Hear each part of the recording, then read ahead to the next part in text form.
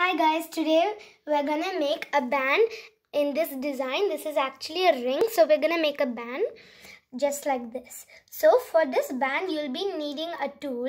You can get the tool or you can use two fingers. I have made my tool using two pencils and one eraser taped together. This is more comfortable for me, so I'm gonna use this. It's your choice what you want to use. I am gonna be making my band using pink and yellow rubber bands. You can do triples also, but I'm gonna use this.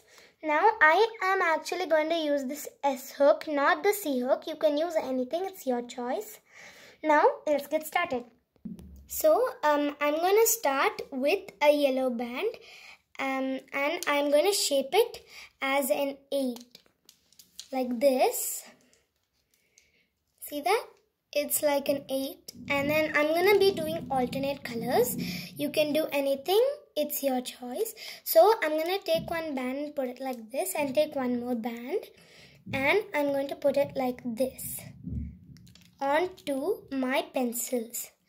Now I am going to take my bottom band and pull it and put it over all the two bands.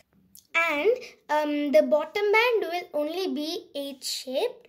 The rest of the bands you're using will be flat like this, plainly. You're not going to be using an 8 shape like that. And I'm going to pull the bottom bands and put them on top. And you'll be only using one band every time, not like the last, like in the first when you use two bands. And I'm going to just repeat this continuously.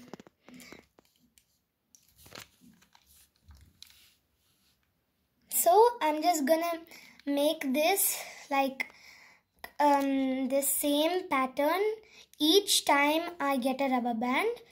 You can, as I told, you can use 3 bands also, but I'm gonna use only 2. It's actually just your choice. Whatever you're using, you can use. So I'm gonna go off camera and I'm gonna finish this and come back. So this is my hand size and this is all I'm gonna do. If you want to adjust your band, you can just slightly pull it. So I am finished with my band. So the last rubber band I'm gonna put same way I put all the bands, flat, and take the bottom band and put it on top again. But since this time we are finishing our band, take the pink also and pull it over. Now you have one band left here. Now you should just take one of the band and then put it like this on one pencil or whatever you're using. Now all you have to do is get it off, and I am going to hook my band now.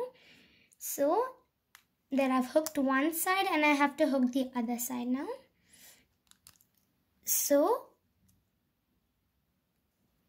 this is your band. This is how your band is supposed to look.